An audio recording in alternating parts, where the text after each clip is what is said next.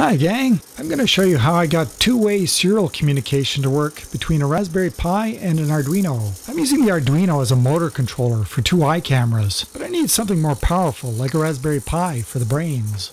I use serial over a USB cable so that I can use a PC or anything else if needed for more computing power. For example, the same code works on my NVIDIA Jetson TX1. However, the two-way communication turned out to be tricky to get working and held me back a while, so I thought I'd pass on to you what finally worked. Physically connecting the Raspberry Pi to the Arduino, in my case an Arduino Mega 2560, is easy. Just use the USB cable that comes with the Arduino and is normally used for programming it. I've tested with the Arduino's onboard LED. I first wrote some code for the Arduino side. For the setup, I set the baud rate and wait for the serial port to connect. Then for the loop, I check if I've received any serial data. And if I did, then I read 1 byte of the data. If it's the character 0, then I stop the LED from blinking and send back a letter A over the serial port as an acknowledgement. That's not necessary, but it's good for testing the communication. If instead the character I received was a 1, then I start the LED blinking and also send back a letter A. For any other character, I send back an E, meaning error, since I'm not expecting any other characters. If instead I didn't receive any new serial data, then I just keep the LED blinking.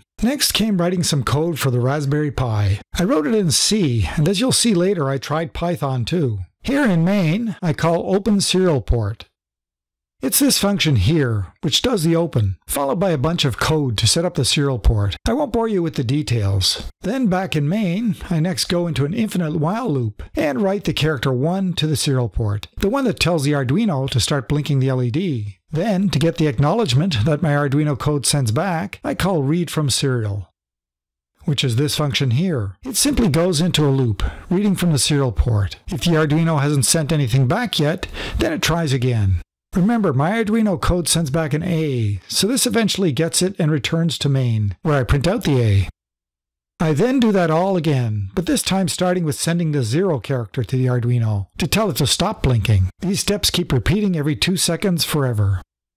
But it didn't work very well. It just sat there. I was stuck for a few months. One day I stumbled on the solution. I was looking at a project for a 4-legged robot on hackaday.io and noticed he was sending successfully in both directions between an Arduino Mega 2560 and a Raspberry Pi, just like me, but his was working. Looking at his Python code, I realized he was doing an extra step. After clearing DTR, he sleeps for 1 second and then sets DTR again. Looking back at my open serial port function, I was only clearing DTR, so I added a sleep and set DTR. This time my code worked. The LED started blinking. I decided to see if I had the same problem and solution with Python, so I wrote this code. And without the sleep and setting DTR again, it also didn't work. But after adding the extra code, it did work. You can find a link to the Hackaday project in the video description, as well as a link to where you can find the code I've been showing you in this video. I also tried this code on my NVIDIA Jetson TX1 board, and am now able to use it to communicate with the Arduino, using the Arduino as a servo motor controller.